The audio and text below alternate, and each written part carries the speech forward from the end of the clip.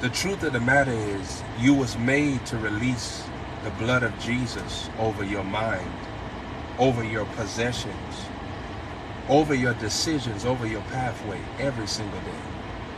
You're supposed to release the blood of Jesus with your words.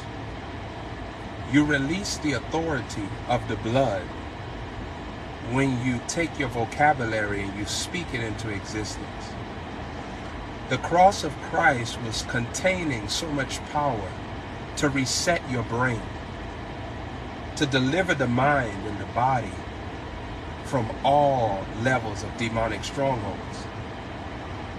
The mind throughout the course of your life gets involved in things that are illegal, thought patterns that are demonic. It's wrong. So the Holy Spirit has to set you free.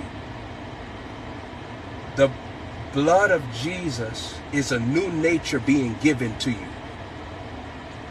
The blood of Jesus is a new nature being given to your mind. A new nature. And the word nature is really emphasizing what becomes natural to you. It's natural to you to do evil. You have to learn the naturality of righteousness. Righteousness is not natural to anybody at first, even religiously, because you learn things that appear as if it's of God, but it's really a form of godliness that makes you deny the power. So when you get into the real stages of what the blood of Jesus and the cross of Jesus is carrying, it is an implantation of God's personality in you, for you, with you. The blood of Jesus, you must speak it over everywhere you go, because people are not listening to Jesus. People are listening to the spirits that they have. You must speak the blood of Jesus in order for the safety to be strong in every environment that you go. The blood of Jesus, it restores your mind back to beauty, because the mind takes on all these ugly traits. You get jealous of people. You get bitter. You get hurt by people that reject you. And always remember that when people reject you, there is a revelation to the rejection. Rejection is an opportunity for you to display dominion over your soul. It's an opportunity for you to use the blood of Jesus for your soul. The blood of Jesus, the Bible says, is the redemption. Is the redemption of the children of God. What does redemption mean? That you get a chance to rewrite your story, rewrite your decisions. You have a chance to do something different. Redemption doesn't just mean I get delivered from the water where the sharks are. Redemption means I receive power not to go back to that water where the sharks were. Did you catch that? Redemption is not just I got rescued from the sharks in the water, but redemption is also I received deliverance to crave those waters where the sharks were. So if you understand what redemption in the blood of Jesus is about, it's not God rescuing you every time that you make a bad decision. It is also you having the power to avoid bad decisions. Are you catching that? Oftentimes, the blood is used in a beggarly place. I'm struggling. I need help. But when the blood is received with the correct revelation, and when the blood is received with correctness, now you understand that the blood starts to deal with areas of your life having power over the fleshly mind, that you won't even allow yourself to lose what you have gained in the spirit world. Every time you obey God, you start gaining in the spirit world. What are you gaining? You're gaining God's attributes. You're gaining his flow of thinking. You're gaining his way of talking. You're gaining his point of view. Those things could get tarnished very easily. So you have to receive the blood of Jesus to cleanse you from all unrighteousness. Unrighteousness is a system that is developed by the devil so that you'll do things that hurt God, so that his spirit will be wounded by your works.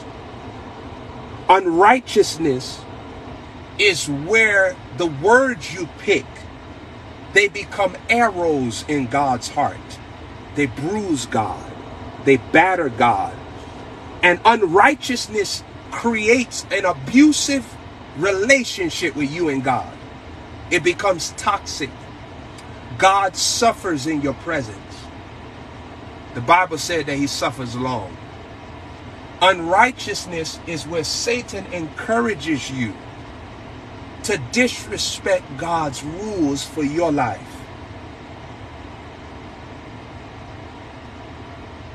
When you disrespect God, the power of God wanes, because his power is connected to the gratification he has of seeing you submit to him.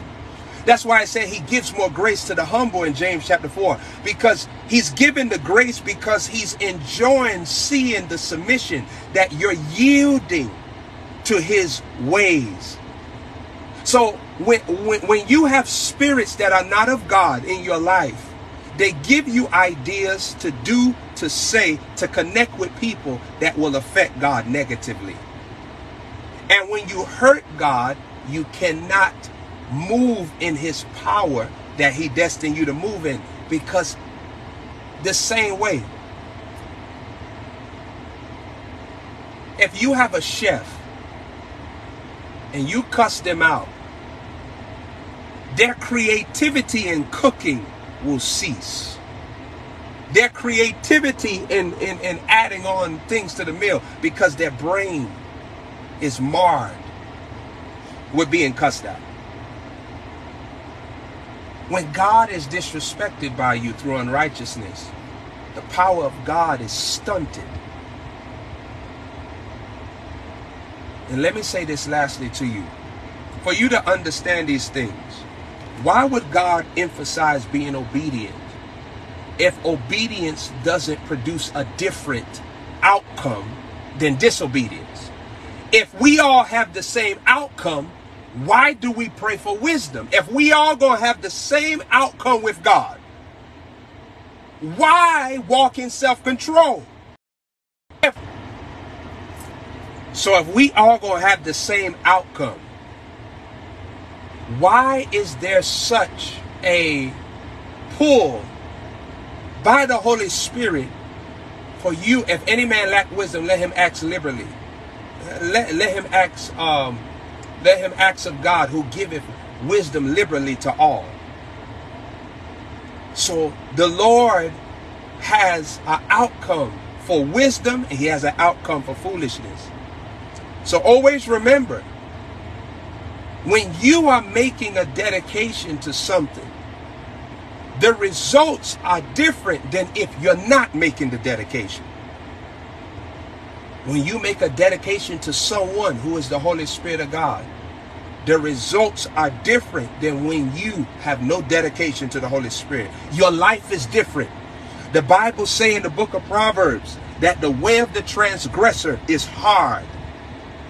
It's saying that when you are disrespecting God, you live a hard life. You live a life that is difficult.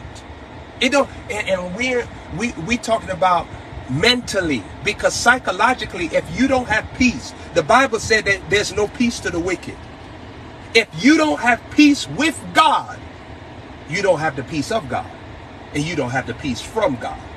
If you don't have peace with God, you got to have peace with God to have the peace from God and the peace of God that guards your heart and mind through Christ Jesus.